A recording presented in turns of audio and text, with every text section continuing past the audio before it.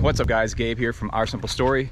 In this quick video, we're gonna take you to DeSoto National Memorial, take you on inside and give you a quick tour and talk to you about why you wanna stop into this place. Stick around, enjoy the video.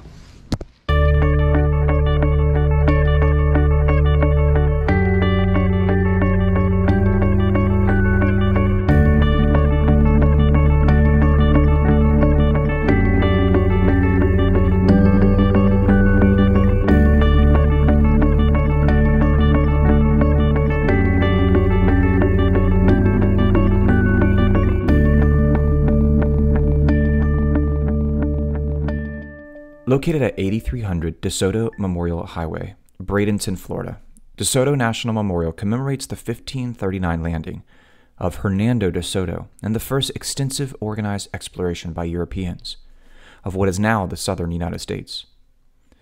In May of 1539, Hernando de Soto and an army of over 600 soldiers landed in the Tampa Bay area. They arrived in 9 ships laden with supplies, 220 horses, a herd of pigs, war dogs, cannons, matchlock muskets, armor, tools, and rations.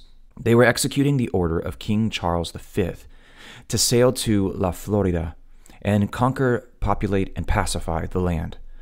The National Memorial was authorized on March 11, 1948. As with all historic areas administered by the National Park Service, the memorial was listed on the National Register of Historic Places on October 15, 1966, with the name Shaw's Point Archaeological District. The mission of DeSoto National Memorial is to preserve the controversial story of this exploration and interpret its significance in American history. Visitors can attend living history demonstrations, try on a piece of armor, or walk the nature trail through a Florida coastal landscape, similar to the one encountered by the conquistadors almost 500 years ago.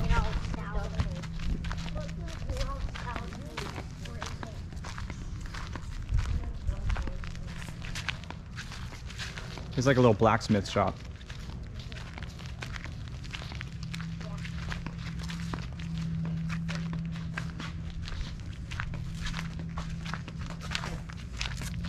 What's in here?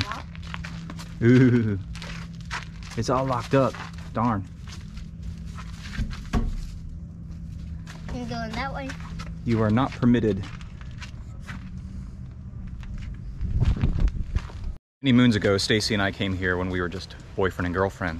I'm gonna try to find that photo and put it over the video now of younger us when they were doing the reenactment there in the little Spanish village. Pretty cool. But here's the beach.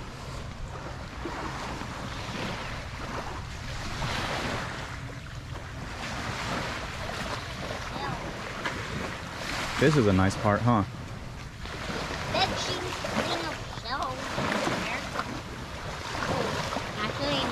It's Emerson Point out that way. There's the big Indian mound out there. Are there any crabs here? Probably.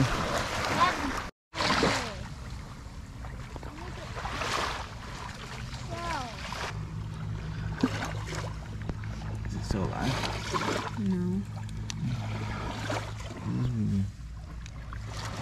No, lobby. During the cooler months, visitors can observe Camp Uzita, a living history camp which runs from December through April. The season ends with a reenactment of DeSoto's landing on the beaches of Tampa Bay. Other park activities include nature trails and guided trail walks, fishing, bird watching, and picnicking. Park admission is free. In addition to an interpretive and visitor center, the park offers a couple miles of coastal wetland trails that weave their way through the majestic mangrove trees which form a natural tunnel through which you walk.